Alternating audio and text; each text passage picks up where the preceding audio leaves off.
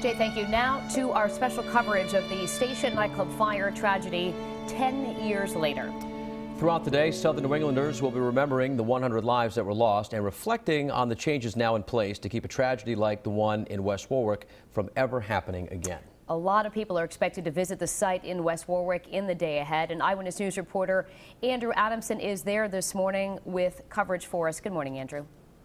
Good morning, Danielle and Patrick. A very quiet morning here in West Warwick, very similar to how it was 10 years ago on this date. At that time, the Station nightclub sat right behind us right there, and nobody could have predicted the tragic fire that was going to happen later that night. Now, Eyewitness News had an emotional conversation with one of the victims' brothers, Jody King. He shares pictures and other memories of his brother Tracy, who was a bouncer at the Station nightclub.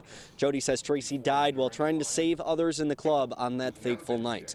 He still remembers his brother as a loving father of 3 with a great sense of humor. Today, King and others will have heavy hearts as they honor loved ones a decade after the tragedy. There were 100 perfect angels that we lost that night. I have a great story about Tracy. There are 99 more beautiful stories about 99 more angels.